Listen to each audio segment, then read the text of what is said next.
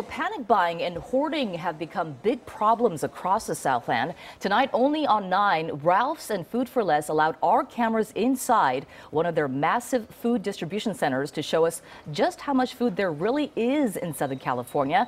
And the message tonight, do not panic. KCAL9's Chris Holmstrom live at a Ralph's store in Hollywood with that story you'll only see here on KCAL9. Chris?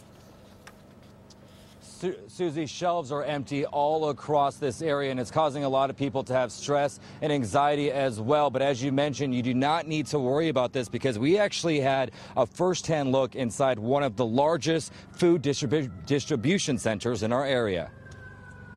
It's scenes like this that are taking place across Southern California. Overcrowded grocery stores like this Stater Brothers in Pasadena.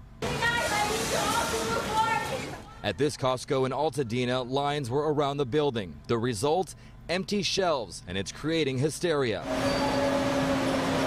At the Ralph's and Food for Less Paramount Distribution Center, all hands are on deck. Since this started, we've had employees work 12, 16-hour shifts, 6-7 days, and primarily voluntary. Vanessa Rosales is the director of corporate affairs for Food for Less. She gave us a tour of the center.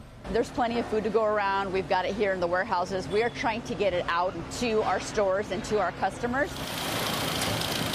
The center provides food to more than 300 stores in the area. Since March 3rd, employees have been working nonstop trying to catch up to the food demand.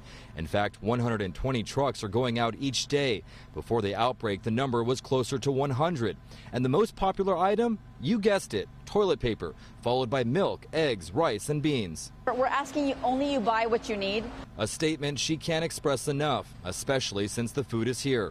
There's food here. There's food coming into our warehouses. There's food exiting our warehouses. We just need to get it to the stores. Another concern is people are waiting in lines and not giving nearly enough social distance, making it easier to spread the virus. But the bottom line is grocers want people to quit panicking and cut back on the stockpiling. If anything, really check on a neighbor, check on an elderly person who is really at risk right now and see what they need.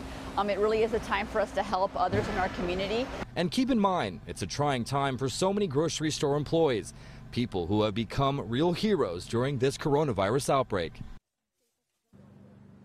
And we're also learning that Ralph's and Food for Less is looking to hire more than 300 employees, seasonal employees, during this coronavirus outbreak. Reporting live in Hollywood, I'm Chris Holmstrom, KCAL9 News.